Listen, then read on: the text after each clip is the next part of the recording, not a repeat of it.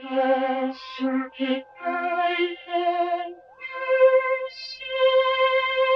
this week's CircuitPython Parsec, I want to show how you can use the CircuitPython audio mixer in order to crossfade between two audio files as they are playing. Here you can see I am importing audio core as well as audio mixer, and then the audio I/O, I'm getting audio out so that I can send audio over one of the pins on this board. I'm setting up the number of voices here as 2, and then my mixer has in this case, a 2-voice count.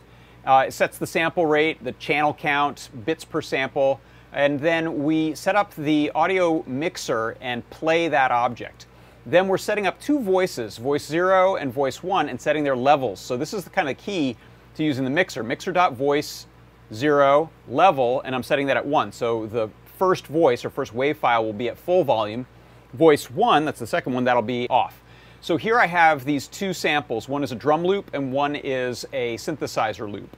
So we start them playing and they're told to loop forever, but we're only going to hear the first one because of the mixer.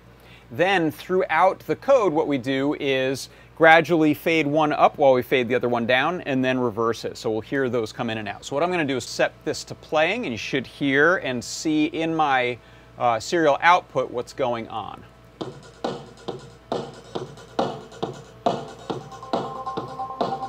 Comes the synths. Going to play for a second at full volume. And then the drums.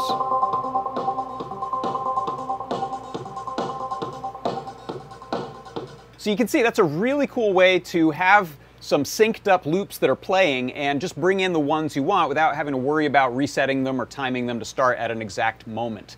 And that is how you can use the audio mixer inside of CircuitPython. That's your CircuitPython Parsec.